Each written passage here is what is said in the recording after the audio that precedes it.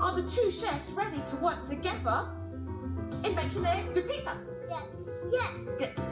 The key thing was to give each boy a task so they would achieve something together. Everyone take a seat. Okay, get your cutting board ready and we'll cut them up to put on our pizza. We don't always take the time to let them be hands-on with things, and they really enjoy it. Oh, yeah. Okay, this is gonna be good. In making these boys feel really proud with what they'd achieved, I asked Mum to invite some of their friends around so they could all try the pizza together.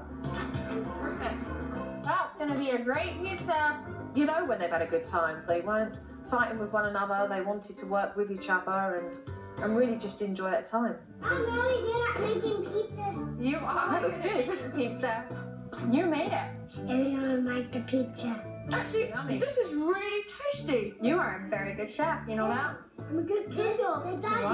I'm sure there was reflection for Mum to sit and think, why didn't I do this before? You know, they've had a real fun time. Hey, I think the chefs should shake hands.